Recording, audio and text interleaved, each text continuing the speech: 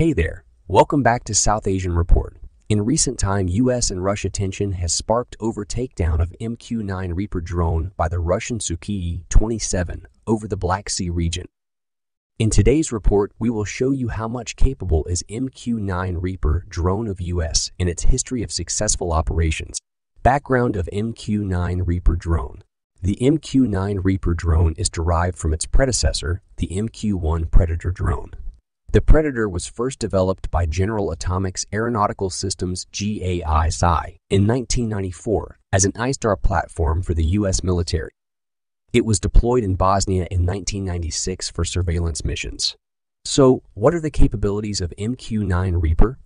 The U.S. MQ-9 Reaper drone is a remotely piloted aircraft that can perform various missions such as intelligence, surveillance, and reconnaissance.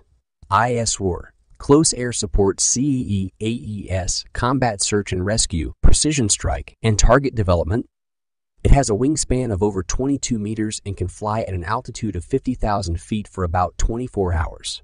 It can carry up to 8 Hellfire missiles, which are laser-guided and have low collateral damage potential.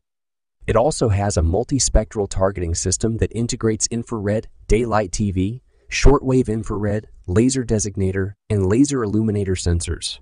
The drone is operated by a crew of 3, a pilot, a sensor operator, and a mission intelligence coordinator.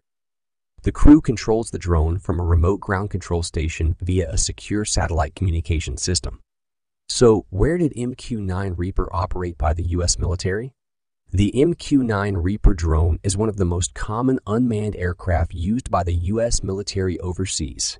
It has been deployed in various regions such as Afghanistan, Iraq, Syria, Yemen, Somalia, Libya, Mali, Niger, and the Black Sea.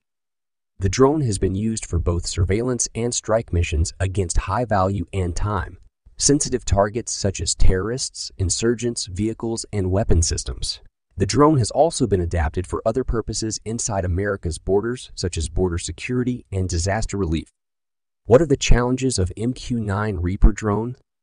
The MQ-9 Reaper drone is considered to be a key asset for the U.S. military in its irregular warfare operations.